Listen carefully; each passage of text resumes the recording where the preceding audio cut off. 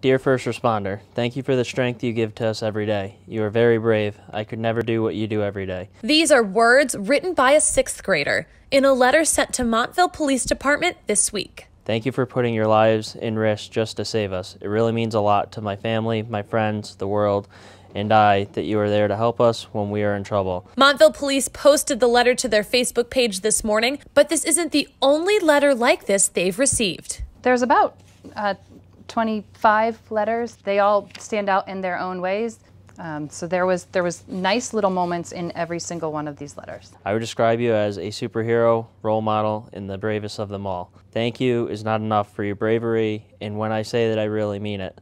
The letters came from a class at St. Bridget's Academy in Cheshire. Their teacher asked them to write letters to first responders as a writing assignment on September 11th. I hope you understand that you are one of the most bravest person in this world, and I really mean it.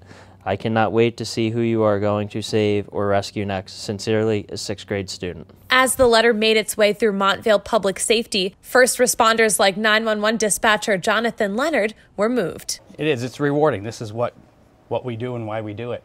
When we go out and help people, we don't always get recognition, so it's nice to see that, especially from a child, and hopefully we can continue to be good role models for them. The department will post a new love letter every day. In Montville, Susie Hunter, News 8.